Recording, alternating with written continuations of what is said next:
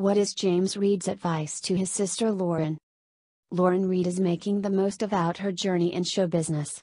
Ever since she stepped in the entertainment industry, the fast-rising star has been working hard on the opportunities entrusted to her. It's going good. I am having a lot of fun. I am enjoying everything that I'm doing. I'm working a lot with friends, which is fantastic. I guess everyone that you meet in the industry becomes a friend, hopefully, she said in an interview with push.com.ph at the LGG6 event. It also helps her to get going that she receives advice from her brother James Reid on how to handle life in the spotlight. He always tells me to always just be myself because people are going to love me for who I am, she stated. Now that she is a public figure like her brother, Lauren recognizes her responsibility to be a good influence to her fans and followers.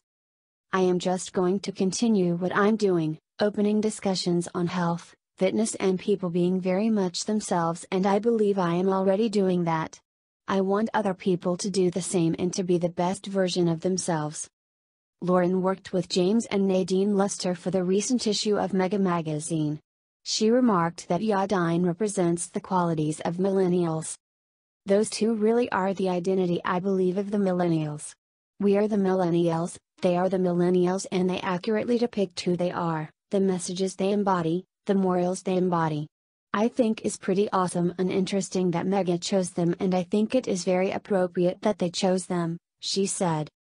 What is James Reid's advice to his sister Lauren?